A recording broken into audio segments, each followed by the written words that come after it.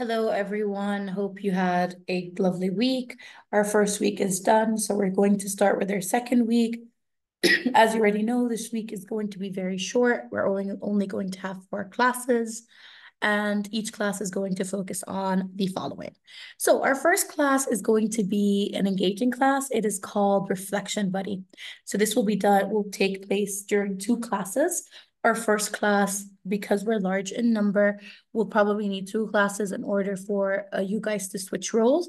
I'm going to pair you up with a buddy. We're going to call them buddies. And one buddy is going to take, as you can see, the role of an interviewer, while the other one is going to be the interviewee. And you're going to reflect on your progress and where you stand today based on the beginning of the year until now.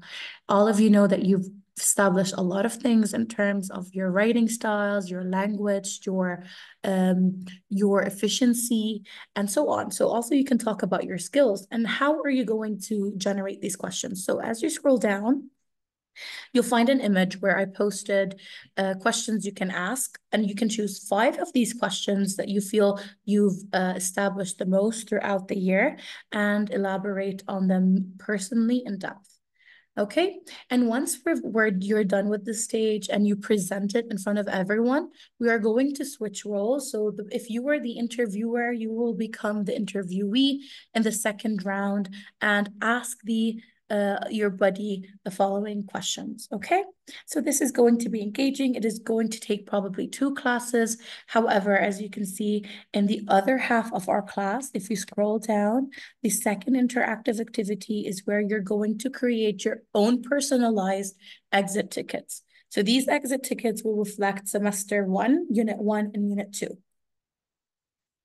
After we're done with this, I'm going to discuss the pretest and the post-test. We're going to differentiate what is the pretest and what is the post-test.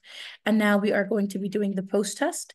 In the post-test, I created a set of objectives that I want you to focus on, such as the structure of an argumentative essay and a narrative. In Unit 1, we wrote a nonfiction narrative. However, the trick is I want you to take a look on what is a fiction narrative. Then you're going to review how to write an introduction, how to write topic sentences, and how to provide examples and explanations that reflect the topic sentence. And moreover, we're going to remind you of the plot structure.